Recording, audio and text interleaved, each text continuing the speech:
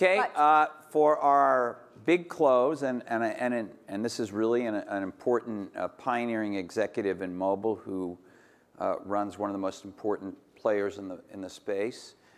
We have Mike Lazaridis, the co-CEO of RIM, who has brought something interesting to show us to start the discussion. Mike? BlackBerry boogie. BlackBerry boogie. Mike? Oh, there he is. Hi. Hey, Mike. Hey, Walt. Hey, Mike. Hi, Kara. How are you? Good. Oh, I brought mine. I guess you got one all hooked up here. Okay. All right. This is the playbook. Yes, it is. So tell us about this. It's all right. Well, what is it? This is the new BlackBerry PlayBook. Looks to me like they've turned it off. So let's see if we can get this one hooked up. Where is it? There we go. Can you see that? Yeah, they got it on the screen. So I've got a bunch of apps hooked up here. And what's really nice about this is it's really simple to use, very fluid, all the on-screen. Fancy. Yeah, it's really nice. Yeah. And but what's really amazing about this is that we're running, all these apps are running Air right now. So these are all Air apps running. Adobe Air. Adobe Air. So we can have all that nice, all those nice graphics and flow, whether it's our music apps, and you can go between the apps. This is a PDF viewer. We can go back and see here. Go back. Be inside of a Word document, and you can see that we now own DataViz, so they've ported their DataViz client to the QNX platform. QNX is the operating system. It's the operating system. So you're just flicking between apps, like that's right. So that were open, that were already. Right. So basically, you can flip between apps, and this is a calculator written in Flash. You know, I always liked a good scientific calculator. Nothing like it. Not us. That's right. Well, I did a big calculation there. So cos 45 equals, and there you go. Oh, great. If you're an engineer, you know 0.707 is. Okay. Here's a Flash app. What is it? This is an app that just it's connected into a back-end server, and you can go through and you can look at various portfolios. It's very responsive. It is Very quick. Right. Let's see what we got here. Can it get bigger and smaller?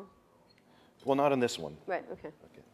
And one of the things that we found was that this is the way people actually work. So when you've got a device like this and you're holding it and you're working with it, one of the things that you like is that there's some music going there. So you can see it's a very fast environment. So it's.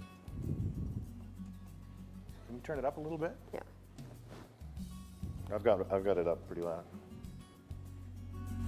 There we go. All right, so we've got HD video running. You can connect this up to an HDMI connection, so standard HDMI. It'll run 1080p. But while this is running, you see everything is running in the multitasking environment.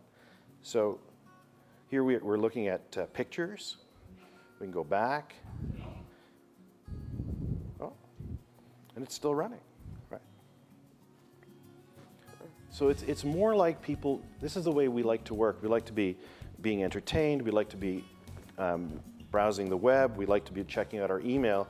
And it's as easy as just sliding between the apps that you have loaded. And again, these are the ones that were open, or that they're always open? No, these are the ones I just opened up. Just opened up, yeah. And then you can close them and then reopen. This is the one I was using backstage. So if you wanted to go on to Facebook or Gmail. Yeah. Now, of course, we're having trouble with Wi-Fi in this room, but there you go. Oh, but there it is. Yeah. Yeah. And then the size. Why is it this size, this particular size? Well, what we found was that at this resolution and this size, first of all, this is ultra mobile. You saw it, I had it in my pocket. What's really exciting about this is that we haven't found any lack in performance in terms of like being able to watch a movie. The high definition is really what's driving this thing, and at 7 inches, it's just the perfect size. Sorry. And so you don't think it needs to be bigger to really enjoy that too big is too big? I don't think so, no. Right. So you have no plans to make this in another size? We've got different sizes potentially coming. What's really exciting is the engine. The engine here is very powerful, and it allows us to do a lot of different things.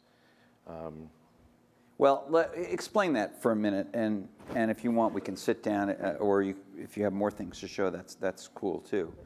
But this is the QNX operating system, but the apps were running on Adobe's Air platform.